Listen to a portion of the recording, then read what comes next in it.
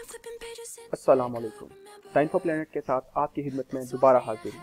दोस्तों, आज की इस वीडियो में मैं आपको बताऊंगा कि हमारे आईफोन के अंदर कोई पिक्चर या वीडियोस हैं हम बनाते हैं तो वो ब्लर क्यों हो जाती हैं, या ऑलरेडी हमारे आईफोन के अंदर कोई पिक्चर्स हैं, कोई फोटोज़ वगैरह हैं या कोई भी वीडियोस पड़ी हैं तो वो ब्लर क्यों हो जाती हैं, इंटरनेट के बगैर वो ओपन क्यों नहीं होती हैं, इसकी सेटिंग को कैसे किया जाए। ये सब बताने से पहले अगर आप मेरे चैनल पर नए हैं तो जल्दी से मेरे चैनल को सब्सक्राइब करें, फिर हम वीडियो को शुरू करते हैं। दोस्तों, आप अपने आईफोन की सेटिंग में जाएं,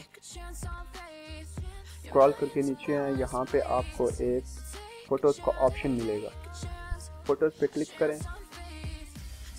यहाँ दो ऑप्शन है, optimise iPhone storage and download and keep original. अगर आपने ऑप्टिमाइज आईफोन स्टोरेज पे क्लिक किया हुआ है तो यही वो मेन रीज़न है जिसकी वजह से आपके फ़ोटोज़ ब्लर हो जाते हैं, वीडियोज़ ब्लर हो जाती हैं, विदाउट इंटरनेट डाउनलोड नहीं होती, और अगर डाउनलोड भी होती हैं तो थोड़ा टाइम लगाती हैं। आप डाउनलोड नीचे वाले ऑप्शन पे क्लिक करें। अगर आपका डेटा कम हुआ है, यानी कुछ पिक्चर्स हैं, कुछ वीडियोज़ हैं, तो जल्दी जल्दी डाउनलोड हो जाएंगी। और अगर आपका डेटा ज़्यादा है, 2 GB का है, 4 GB का है, 6 GB का है, तो वो फिर आपके इंटरनेट स्पीड पे डिपेंड करता है। अगर आपके इंटरनेट की स्पीड अच्छी हुई तो जल्दी हो जाएगी, सब चीज़ें डाउनलोड हो जाएंगी। तो अगर आपके इंटरनेट की स्पीड अच्छी नहीं है तो फिर थोड़ा टाइम लगेगा।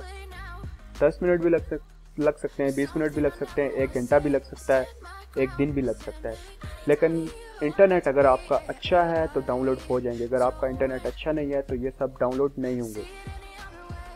दोस्तों, अगर आपका कोई भी क्वेश्चन है, इससे रिलेटेड कोई भी प्रॉब्लम आ रही है, आप मुझे कमेंट में पूछ सकते हैं, मैं आपको आपके कमेंट का जवाब दूंगा। दोस्तों, अगर मेरी वीडियो अच्छी लगे तो वीडियो को लाइक करें, चैनल को सब्सक्राइब करें, कमेंट में अपनी राय ज़रूर दीजिएगा, अपनी दुआओं में याद रखिएगा। अल्लाह हाफिज़।